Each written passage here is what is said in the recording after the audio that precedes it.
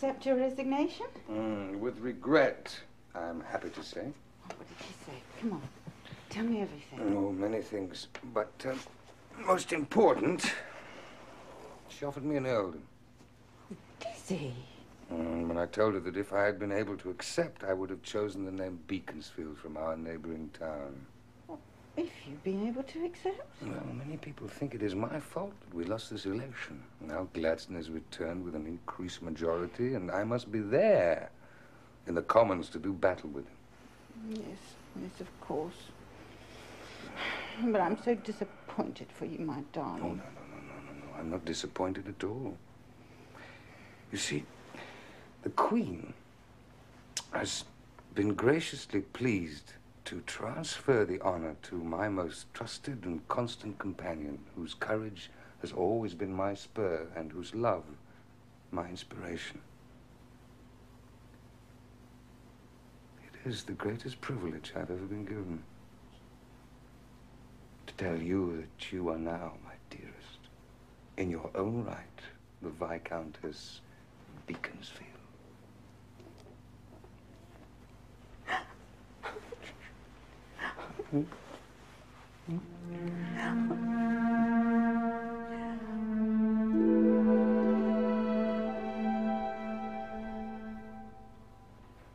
You must know why Mr. Disraeli prefers to work down here in the country, Sir Stafford. Of course. I realize that Lady Beaconsfield is unwell. Yet as leader of the party, his place is at Westminster. We hardly ever see him at Westminster, Mr. Rose. He tells us he's working on something, but he will not say what it is. I hope it's not another book. Lothair was a sensation on both sides of the Atlantic. Undoubtedly. Who would ever heard of an ex-prime minister writing a romantic novel?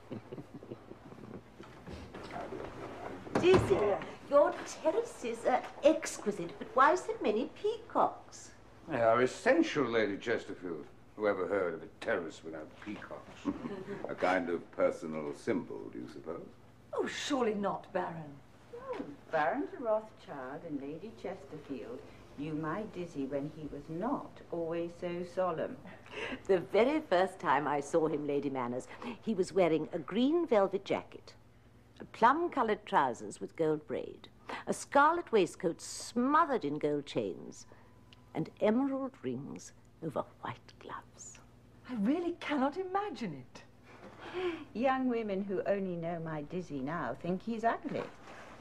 I don't think he's ugly at all. Oh, no, I assure you I that's think not... we might change the subject, my dear. No. He was so striking, all the young women found him irresistible. That's very true. And out of them all, he chose me. I've never ceased to thank Providence. Well, the gratitude should be entirely on my side, Marianne. No, it's nothing. It's just a little twinge I get when I don't stick to my diet. Come. I'll show you to you. I'll go and lie down.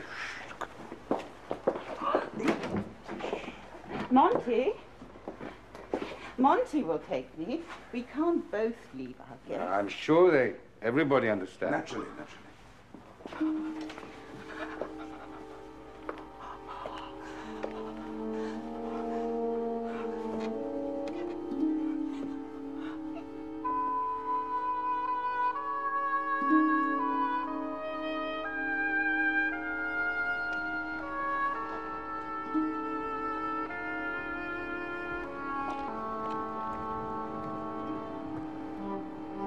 Dizzy, why did you not warn us? Lady Beaconsfield is clearly much more ill than any of us suspected.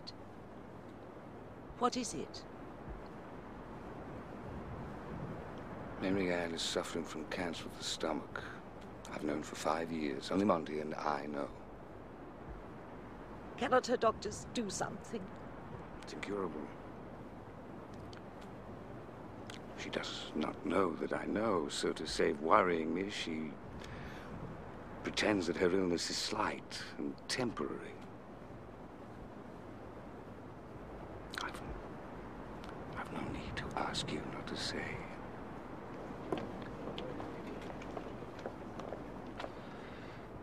I hear Marianne has had to lie down. It is a forlorn attempt to introduce the siesta to Buckinghamshire. Have they been badgering you, Philip? Probing. More or less delicately, I would say. You should know better than to try to worm secrets out of a lawyer, especially mine. I assure you, I have No need, Northcote. I can guess your complaints exactly. I have not been writing another book. Philip and I have been discussing a plan for the total reorganization of the party. The setting up of a central office to define policy and consult with and advise local constituencies. In short, the creation of a party machine. It cannot be run from here. Which is why I am leaving for London tomorrow. We cannot let Gladstone have it all his own way. He's gaining in strength every day. No one dares stand against him. Oh, well. I thought I might try. Horrible scenes of violence had been occurring in Ireland, and the government never moved. Landlords were shot down. Respectable farmers beaten to death. Policemen stabbed. Households blown up. And still the government never moved. Yet, when a government candidate lost an election in Ireland, troops were put in motion. Sent from Liverpool to Dublin. And I seem to remember, I think it was last year, one of Her Majesty's ministers saying, anyone can govern Ireland with troops and artillery. So it seems. Even the right honourable gentleman there.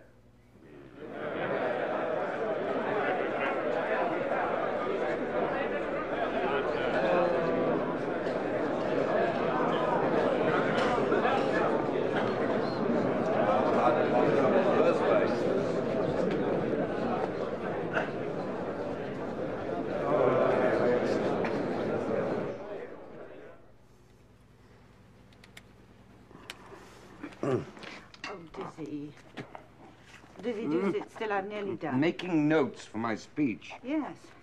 Well, do so. Just pretend I'm not here. Can I? Snip, snip, snip. I feel like I've fallen into the hands of some female Sweeney Todd. Well, you'll know what to expect then, won't you? Hmm? Oh, Right. do sit still.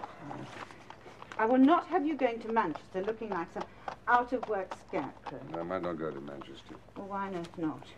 It's going to be the great rally of all the Conservative associations.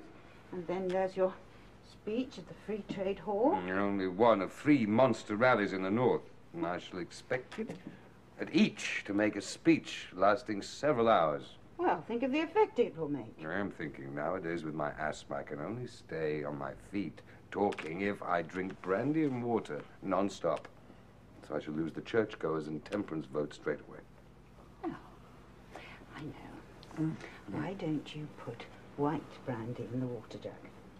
The audience will not know anything about it. Lady Beaconsfield, you are as fair as an angel and as devious as a serpent. Oh, I beg your pardon. It's all right. I've done.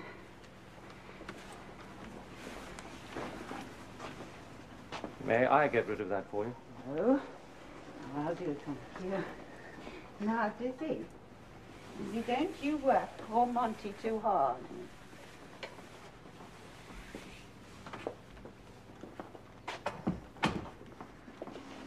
Her fingers were so swollen she could scarcely hold the scissors.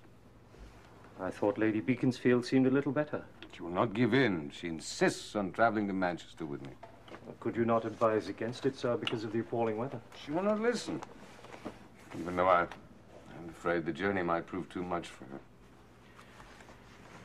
Well, for her own sake, sir, could you not refuse to let her go with you? How can I?